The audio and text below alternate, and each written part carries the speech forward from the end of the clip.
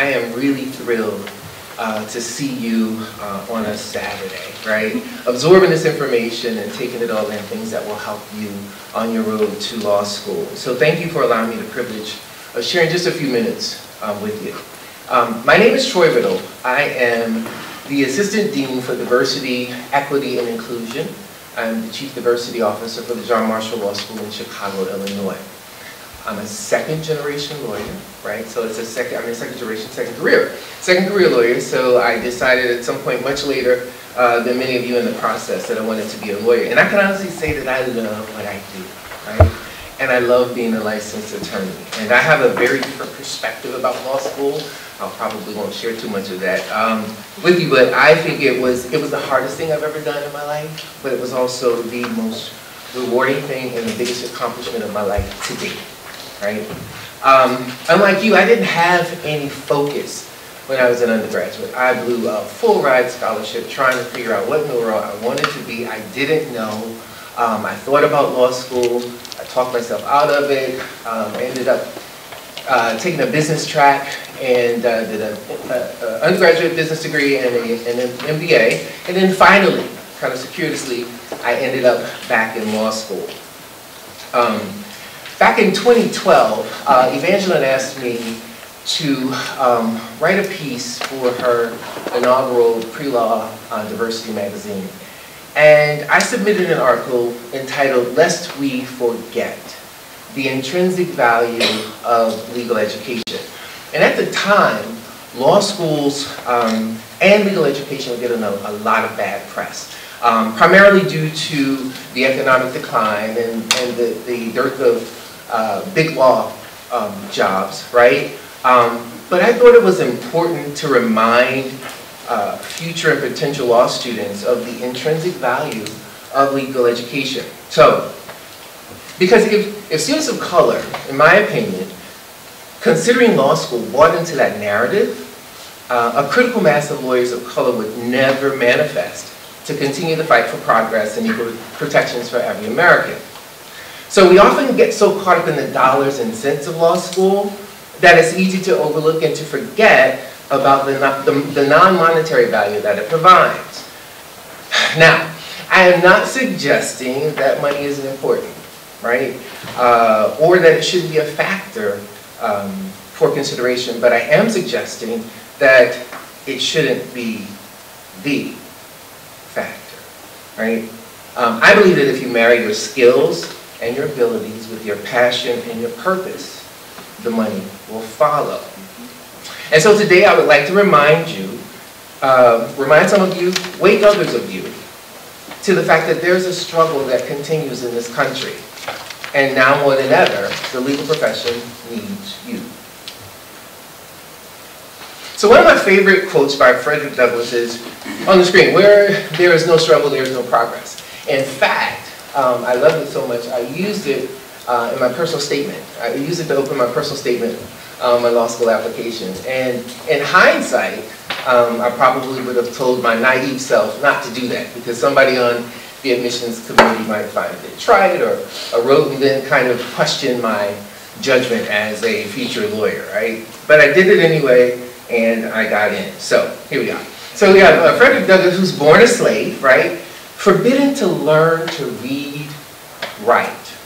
Like, it was just off limits. He defied that system of oppression to become a self-taught social reformer, abolitionist, orator, writer, statesman, becoming one of the most famous intellectuals of his time. Somebody who's forbidden to have an education. So why did he risk life and limb for education? I believe he understood the intrinsic value of education and the privileges and benefits that come with it. So why else would they keep education from people of color, right? A little scary.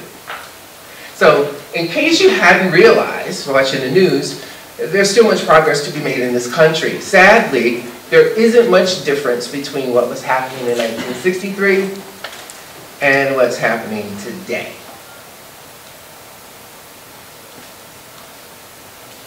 So in 1967, Dr. King, so I think prophetically stated that many of the ugly pages of American history have been obscured and forgotten. A society is always eager to cover misdeeds with the cloak of forgetfulness, but no society can fully repress an ugly past when the ravages persist into the present.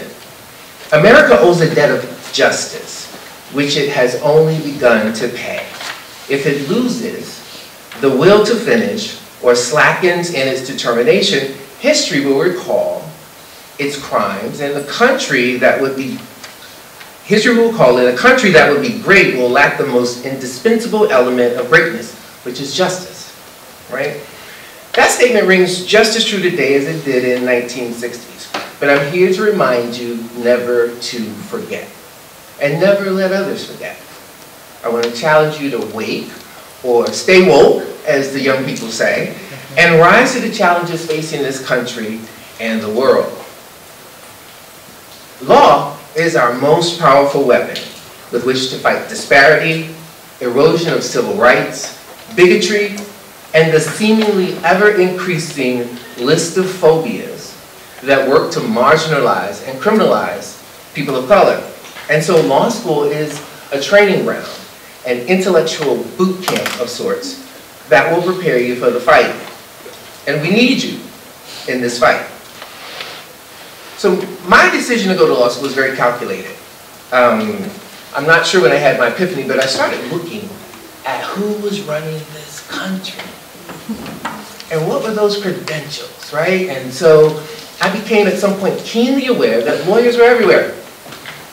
They were leading billion-dollar corporations. They were on Capitol Hill, pundits and news anchors on television, running nonprofit organizations, and of course, in the White House, right? I then made a conscious decision to obtain the credential that so many of the movers and shakers and policymakers had, and that was a law degree. Because I realized that if I really wanted to position myself for opportunities and to do my part to make the world a better place, I needed to be in the rooms and sitting at the table where those decisions were made. And so today, I encourage you to take your seat at the table. The fact that you are here at this conference when you could very easily be somewhere else, at home, in the bed, watching TV, on the gram, on Facebook, it says a lot about you. And so I applaud you for being here. Law school would be challenging. Like I said, it was the hardest thing I've ever done in my life. I loved it in a sort of sadistic way, but it was very, very difficult. What's important, I think, because law schools want diverse applicants, they want a diverse class, is to bring your authentic self to the application process, right? During one of the interludes, Master P was talking about how our ancestors found some kind of way to make rhythm and keep rhythm. And so me, I kind of view life as this dance, right? And so it resonated with me as a music lover and a person who views life as a dance on so many levels. Imagine that people systematically and systemically oppressed, finding a way to keep their rhythm. And so, I encourage you to dance like nobody's watching. When I first heard that phrase, it kind of hit me. I thought, what does that really mean? And I thought about myself as a little boy. My mother was a Motown lover, and she used to play the Supremes, and I knew every song, the Supremes and the Marvelettes, and Smokey Robinson and the Miracles, and I would just dance. And when no one was watching, I was really dancing, right? And as soon as someone came into the room, I'd stop. I'd just shut it down. I encourage you to dance like nobody's watching. And I also encourage you to do that because no one but you can dance your dance. You have a purpose. Don't stop until you find it. And if my assumptions are correct, it will lead you to law school. Find a law school that fits you, that will support you and prepare you for the work that needs to be done. Because there's no better time than now, and there's no better person than you. Thank you.